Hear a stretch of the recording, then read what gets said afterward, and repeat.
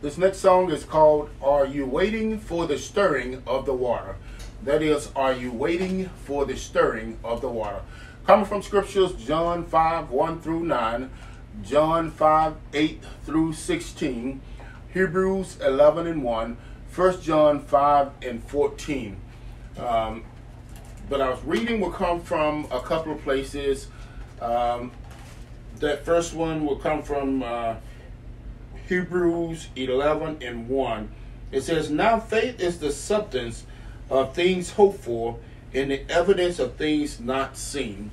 And then the second reading will come from, we're not going to read that whole chapter there, but I would encourage you to go back and read chapter 5 if you want all the details that talks about the pool of Bethesda. But we're just going to read the third and the fourth verse. The third verse says, and these lay, talking about the pool of Bethesda, the five porches at the pool of Bethesda, is that in these lay a great multitude of impotent folk, blind, halt, withered, waiting for the moving of the water.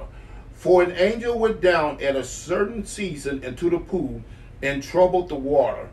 Whosoever then first after the troubling of the water stepped in was made whole of whatever disease he had.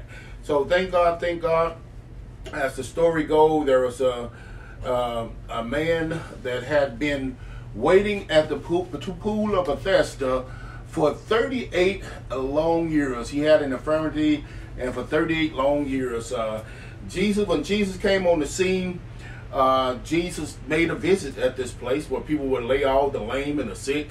They would be laid out, and everyone knew that an angel would come down and stir the water. And they knew that after that stirring, if they got in, they would be healed. So they would lay all the sick folk there. And this man had been trying for 38 long years.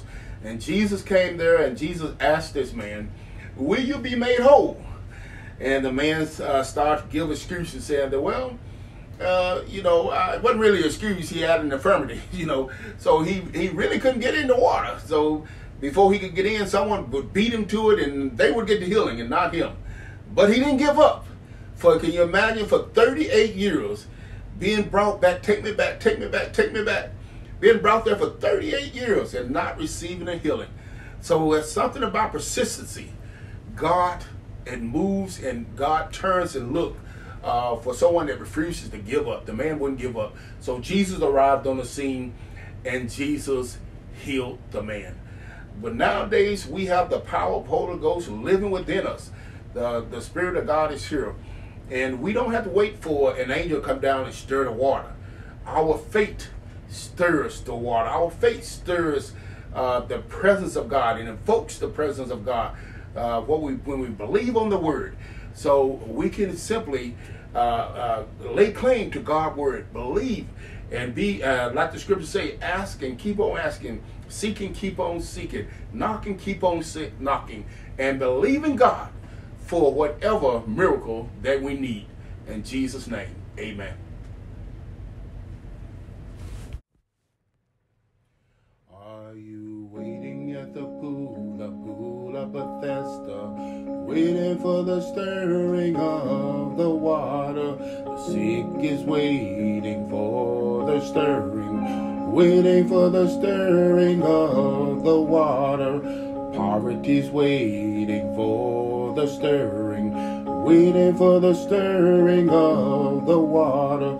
Oppression, waiting for the stirring, waiting for the stirring of the water. Decline in the lane are waiting for the stirring, waiting for the stirring of the water.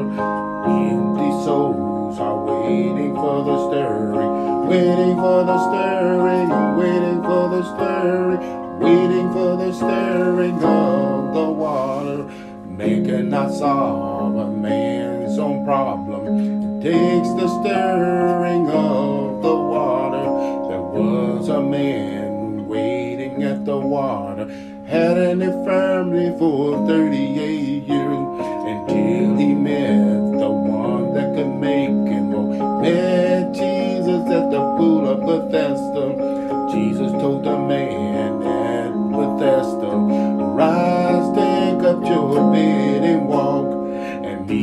man was made whole. The presence of God makes all the difference. Your faith invokes the stirring of the water. Your faith stirs the presence of God. Are you still waiting for the stirring? Your faith put the word in action, like the man at the pool of Bethesda. Jesus is there at your point of need. Jesus is ready to do great and mighty things. Put your faith and trust in Him. Are you waiting for the stirring? Waiting for the moving, waiting for the moving, waiting for the stirring of the water. Your faith invokes the stirring of the water. Now take up your bed, and take up your bed, and take up your bed and walk. Your faith stirs the presence of God. Faith moves the hand of God. Now faith is confidence in what we hope for, in the assurance of what we don't see. Don't ever give up on praying and believing. Jump into the miracle water. The cross makes the stirring possible. By His stripe you were in our heel. Now take up your bed, and take up your bed, and take up your bed and walk. Yes, and take up your bed, and take up your bed, and take up your bed and